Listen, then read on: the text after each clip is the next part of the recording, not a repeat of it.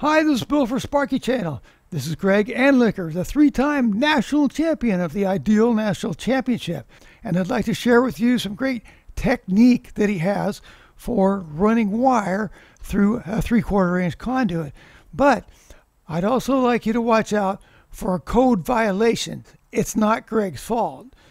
He was doing what he was told, but there's a code violation in here, and I'd like you to find it if you can. If not, I'll show you what it was after this clip is over. Greg has now grabbed the number 4 AWG wire. 4 is 50 amp receptacle.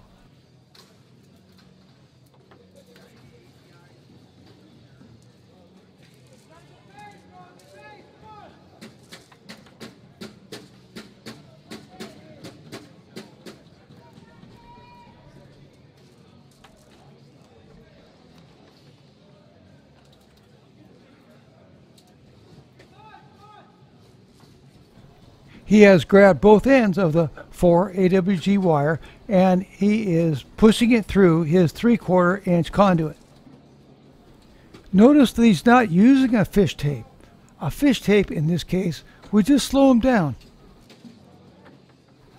Those two wires will be his hot wires.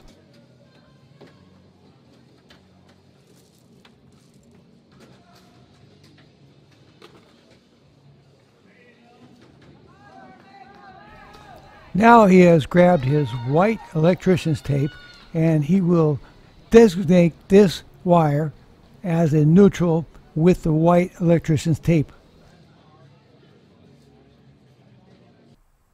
Notice that once again he's not going to use a fish tape, but this time the wire is going to be considerably more difficult to push through the 3/4 inch conduit. And once again, these are 4 AWG wires. He's both pushing and pulling the wires at the same time. Did you notice any code violation during this clip? The 4 AWG wire for this length of run is larger than is generally considered necessary for a 50 amp receptacle, but it's okay in this regard to exceed the code. He did change the white designation of the neutral wire to a green designation for a ground wire, which is appropriate for the 50 amp receptacle that he was given. The violation is conduit fill, and since he was using Cerrowire, let's go to the Cerrowire website and check out how many 4 AWG Cerrowire wires can you put in 3/4 inch conduit. Here we are at the Cerrowire website.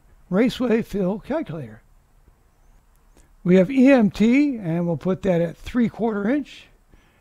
Copper, that's correct. THHN, that's correct. Got 4 AWG wire, and hit calculate. And the answer is you can put 2 4 AWG wires in 3/4 inch EMT. And they're using Cerrowire, so we're using the Cerrowire website. The calculated fill percentage is 31%. And if you want to know the minimum size raceway for conductors, you click on that, EMT, and calculate.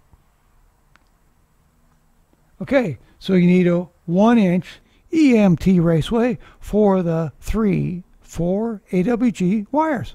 By the way, I would recommend using the Cerrowire calculator when you're running Cerrowire wire, and use the Southwire calculator when you're running Southwire wire.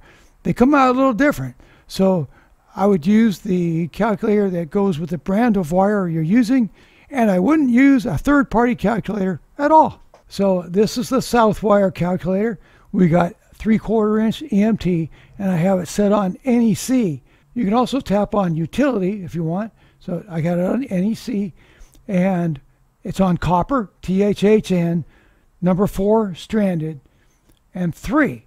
So then you hit calculate. It comes out to 44.68% fill. And here we have a notice that says the conduit fill is not up to NEC code. Please make adjustments. and they even give you jam probability, and I think this is a very nice conduit fill calculator. So did you catch the NEC code violation? Did you see any code violations that I didn't mention? Let me know in the comment section below. Thanks. I hope this video was helpful.